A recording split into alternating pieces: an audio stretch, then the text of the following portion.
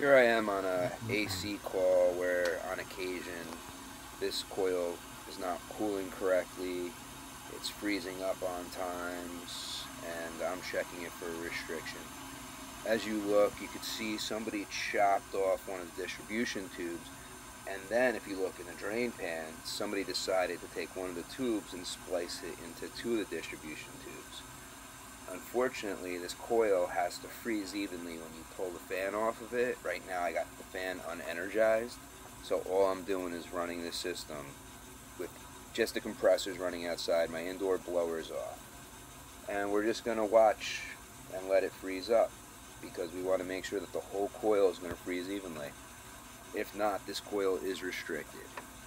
When I was outside, my pressures looked good, so I didn't look like I had really low pressures, but my subcool was out of whack, and I just want to see what's going to happen here, because yes, I may have flow through this coil, but do I get the correct flow? Like you can see right there, somebody took one of the distribution tubes and chopped it into two.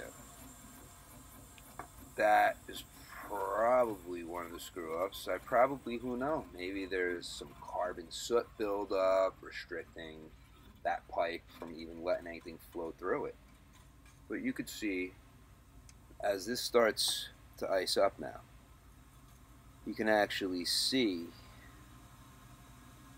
parts of it that are not yet really turning white. Nothing yet at this point. But you can see the ice is starting on some of those distribution tubes.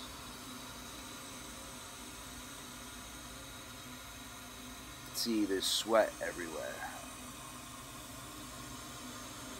You can see the ice on those tubes starting.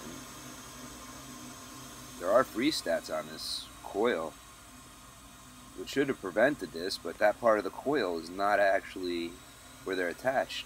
It's not getting cold. Now I have to say, this is a voiceover, because this video is sitting on my phone. I was about to delete it, but I figured, why not just put this out there and let people see a refrigeration coil, one, that somebody butchered, and two, how I locate that it's a restricted coil by pulling my blower. All of these U-bends here should be frozen. They should be. They shouldn't be freezing unevenly. They all should pretty much be freezing evenly.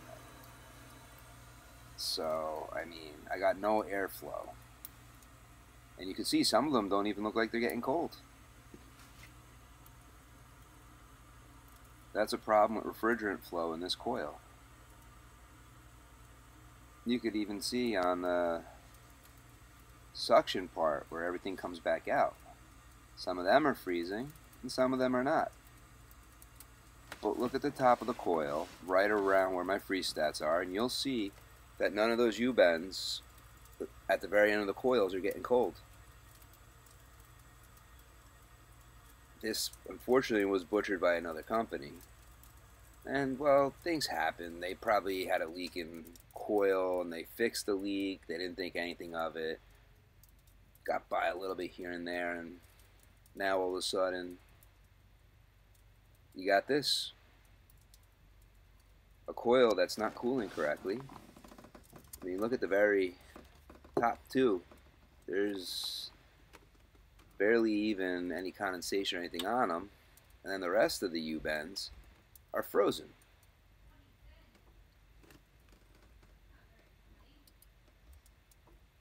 Well, thanks for watching. I didn't record no more of this.